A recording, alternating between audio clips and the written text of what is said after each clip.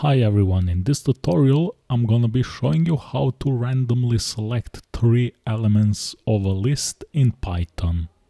In order to do that, first we're gonna import the random module.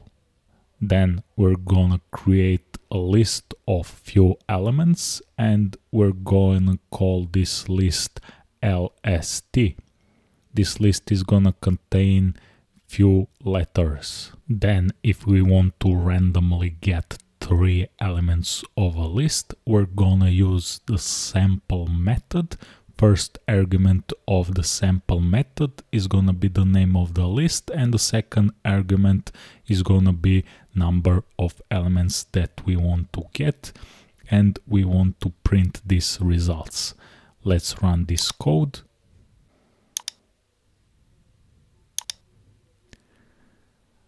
And as you can see, we get 3 random elements from a list.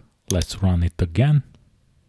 That's all in this tutorial. Don't forget to subscribe to our channel. See you in the next tutorial. Happy coding!